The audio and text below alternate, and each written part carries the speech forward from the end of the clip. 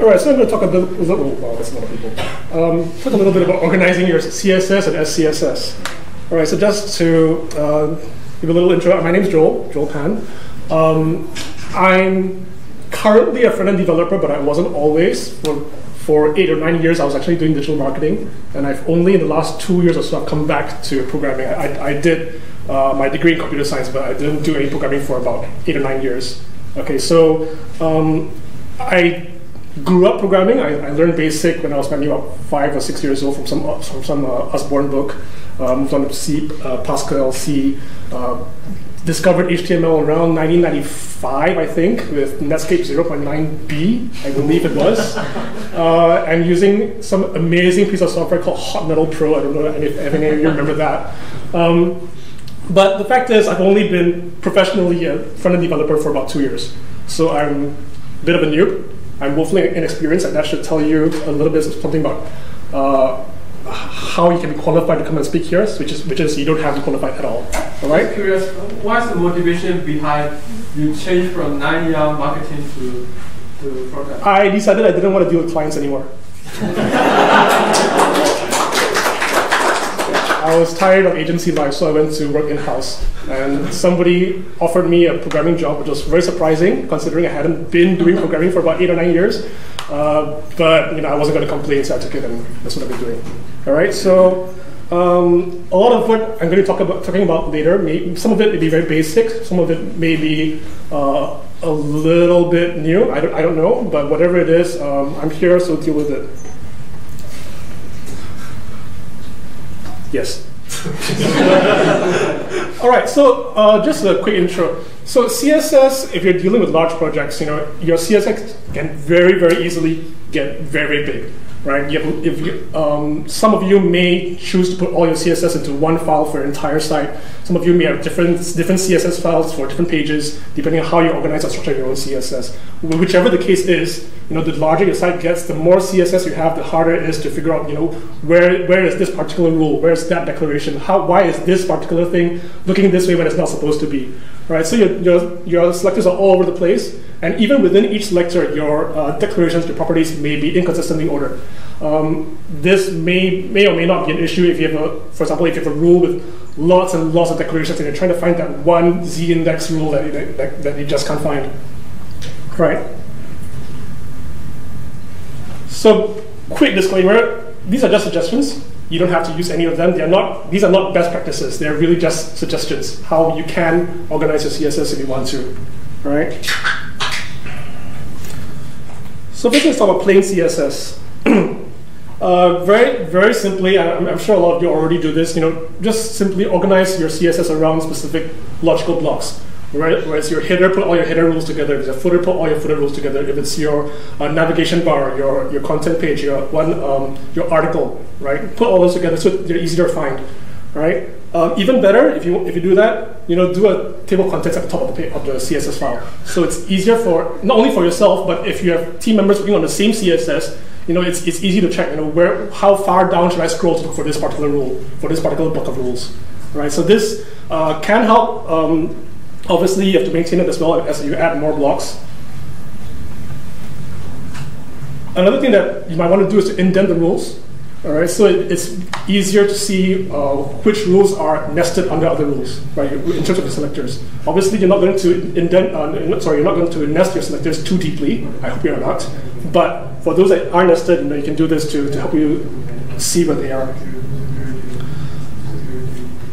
Another thing to do is to sort your pseudo selectors according to the love-hate rule. So it's linked, visited, active, hovered, and this is just something to keep them ordered in a way that's consistent across all the different users and across all your different rules. And the same thing for your shorthand rules. This is very simple: top, right, bottom, left. Right? It goes clockwise from the top.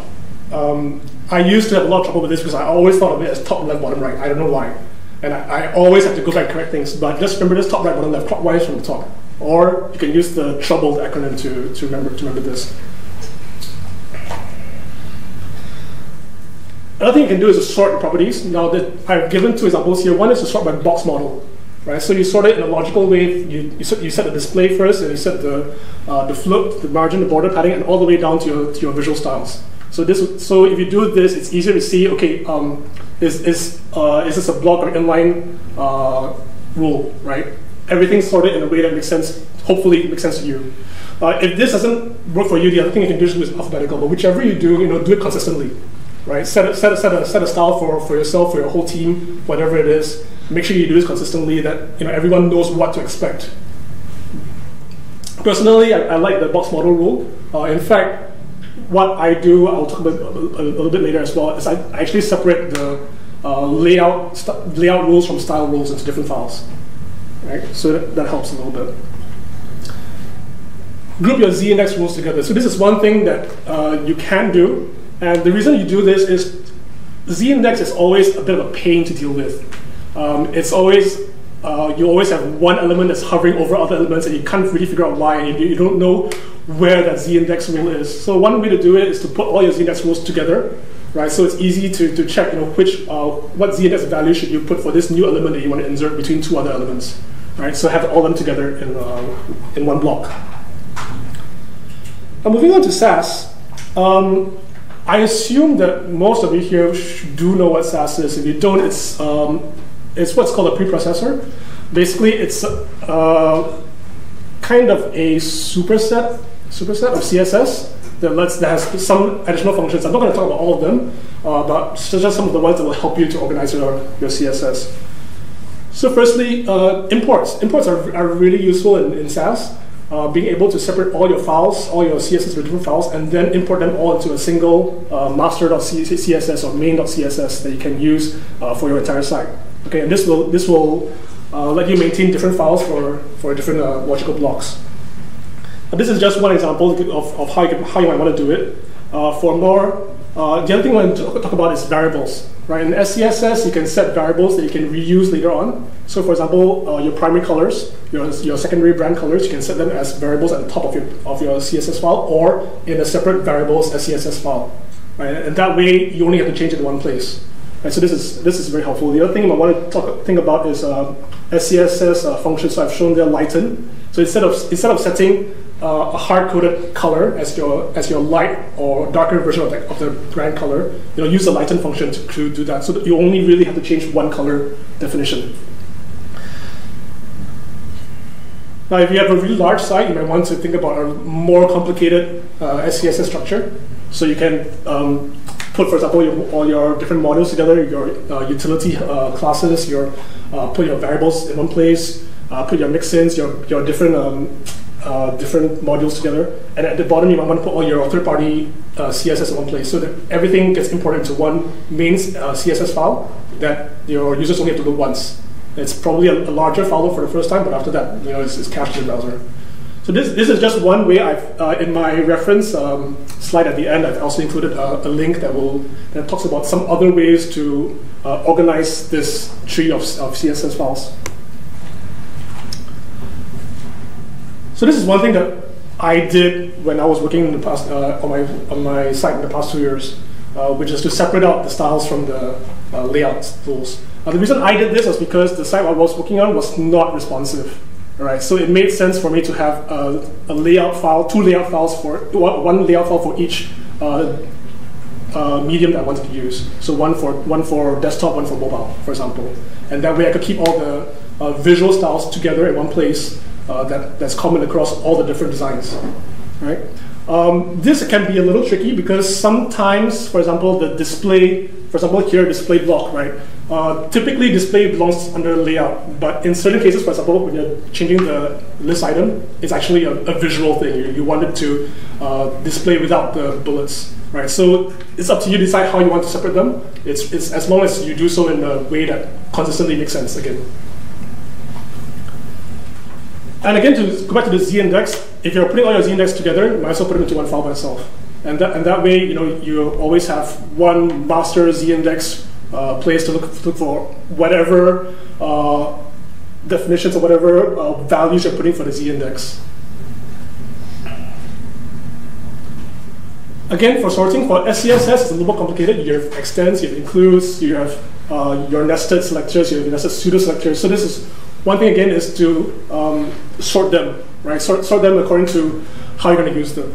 All right. So one suggestion is you put extends, start with extends, then put it includes, then all your styles for that selector, then your nested pseudo selectors, then your nested pseudo classes and pseudo elements, and then your nested selectors. Right. And this is as long as you do consistently. But this, I think, is a good way to make it clear which are the styles that belong to this element, and then which are the styles that belong to its children. And just as a quick aside, if you're going to do SCSS heavily, please use source maps. It will make your life so much easier. Being able to see which source SCSS file this rule is coming from, instead of having to dig through all your SCSS and hope that you always know where that rule is coming from. So that's it, really. That's all I have to share. So what I'd like to do is to ask all of you to share what are the things that you do to organize your CSS or your SCSS. What are the tips and tricks that you have? Anyone wants to volunteer? I'm trying to yeah, go ahead. I always sort my rules.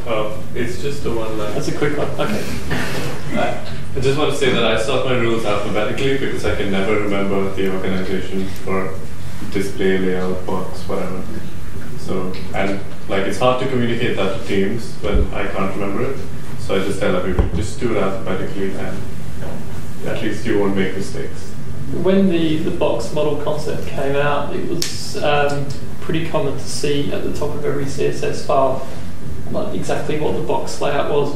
So to tell you like display, then like margins and stuff, but it actually show up. I can't remember. Exactly. But I think alphabetical joining is the same when I come across that, because logical grouping helps, especially if you're jumping around. I have a question when using the box model organization, right? Is there any like existing tool to help developers? You know, like today a linking tool that will, when you run it, will go through your CSS file and then automatically like group it for you instead of remembering it. There are tools. Yeah, there'd probably be a CSS something to do that. They are. There's only it only stores it alphabetically. As in the most popular is the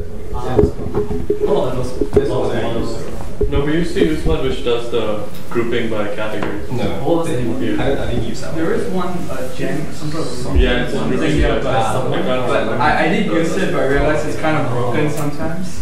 Yeah, but what I do is that I get like a linker, some sort of linker, so it just tells me in like when I use FM or Sublime, like the linkers will just tell me whether it'll tell me the order, and then I'll just change it, and over time I'll kind of like figure out the order myself. Yeah. The best way of enforcing rules, I think, is with a linter rather than using a processor. Because if everyone uses a processor, you don't learn anything. Whereas if you're doing something like browser prefixes, post-CSS stuff is fantastic, because you shouldn't have to remember if it's -mos- for this one if you still need that, or if there's an MS prefix or whatever. So those things are really handy when that happens. Anyone else? Questions, comments?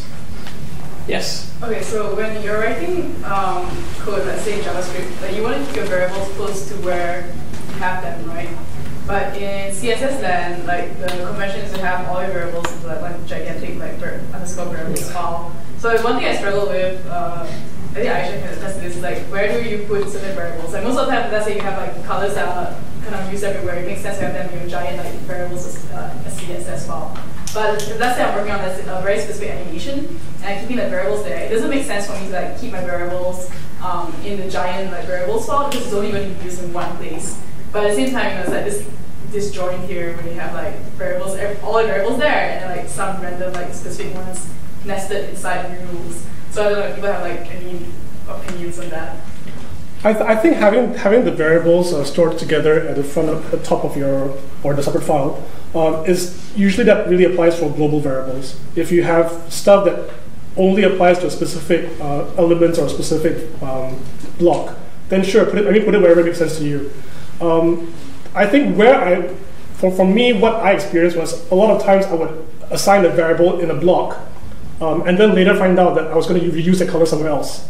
And then I would have to remember to move the variable out in front, or I forget to do that, and then I realize that I get errors because in the other place that I use the variable, it's not declared yet. Yeah. I think you've got two things you have to think about. As a basic rule of programming, you declare something as close to where it's used as possible. So that's easing the confusion that you're talking about. But then, since everything in CSS is inherently global, you are going to start reusing something. So it's more down to what the variable actually is than anything else. If you've got a color, if you just let people declare colors wherever they like, you end up with my company where we have 62 different variations of our company blue, and that's just the blue and just in one project. So colors should be in a global. Something else, if you've got a custom animation, then maybe you want it within a scope. Actually, animations probably should be global as well. Mix-ins you might have close to where they're happening. Right, yeah. Like sometimes I declare variables and mix-ins too, and it's just like used within the scope of mix-in. Yeah. That makes sense. Yeah, I had one I did last week. I think it was a custom button styling within a particular scope, and I just declared it at the top of that file rather than anywhere beyond that. I think that kind of makes sense. Anyone else? But within that you can define a global, and then in the file that you want the context to be, you redefine another variable that references the global variable. Then you get the context, and then you still have a global reference. So you just need to remember that in this file is another variable. Let's say is a animation A color. So when you update the color, then you get to change as well. Yeah, but that's dangerous still. Because if you know it within the local context, you might still want to use it somewhere else. But I think it really depends on what you're actually putting in a variable. I don't know. I think again, all these are just suggestions. Use them according to what makes sense for your project, right? If you're very certain that this particular variable is only going to be used within this context, then sure, put it where you need it to be, so that you can change it easily within that context. And I think that's fine, right? But if you find that it's going to be used somewhere else, then you got to remember to move it nearer to the top of your SCSS structure. Yeah. I think the problem. I think Chris is right. The problem with SCSS is that all these declarations are global. I don't think we have scoped there is no scope variables. Yeah, so you have to be careful, because anything that you declare is going to be available to all the SCSS below that point. There actually is local variables in SCSS. So if you declare, like, say, button, like you create a button class, you can do. Let's say you have global colors elsewhere in the variable file.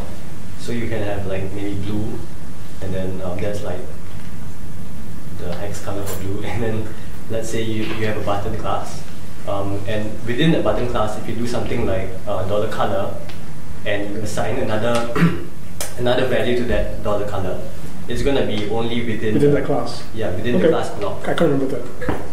So that may come in helpful if. But what's a class in SAS though? Like is that like a mix-in or something, or? Sorry, within a class brackets. Declaration, yeah. Within that. All right, fair enough. And available to all its children, I assume. Yeah. But then you don't want to run into nesting things too deep, because nesting things too deep is work of evil things. But that's I didn't know that. That's good. Anything else? Just one thing about managing z-index. I think if you happen to use SES in your project, SES has an index function. So it's actually possible for you to write a function to take in. So what you have to do is you have to use a SES list. So it will read the order of your list. So what I do is I have a function that does that. So what happens is the order of how you declare your layers matter. So you can name it, like maybe you're gonna have a fixed navigation menu and you want that to flow on the very top. So that would be you put that last. So maybe you could call that layer nav menu. I don't know. And then maybe you have something at the bottom like, I don't know, carousel. So the carousel, so the order matters. The one at the bottom will have a higher index value. So it's not 0 index, it starts from 1, I think. So, but when you compile the SCSS, it's 1, 2, 3, 4, 5. And if you realize that, oh, I need something that goes between the layers, right? You can just put it in the SCSS map. And when it compiles, you just update the rest. So that's actually quite helpful. And that's if you're not using any third-party CSS, then that will probably work. But the problem... so if you're using SCSS, you can use that. The issue that you may run into when you're using third-party CSS is that they have their own z-index declarations that you need to override, or you need to make sure that your element goes over some third-party element. So is it third-party CSS you're saying? Like if let's say you include the jQuery CSS or you include the Bootstrap CSS, and they have, let's say they have a z-index. Simple solution is never ever use third-party. Done. I wish Vibe was always so simple. You just override your stuff. Yeah, but then they'll update it and yours will still work. For the z-index, I tend to keep it in the front-end JS file, and then I just inject it straight into inline instead. This leads to a question that I have for anyone who wants to answer. How do you handle third-party CSS, which is what we're coming onto? If you need to do an override or something, do you put that in the same location as you would somewhere else? Does anyone have an interesting way of handling that? Or do they try not to? I would say if you do have to, you never modify the original file, because every time you update, then there goes everything. But if you use, even if you use CSS or SCSS, I think it's still good to section it in its own section under overrides.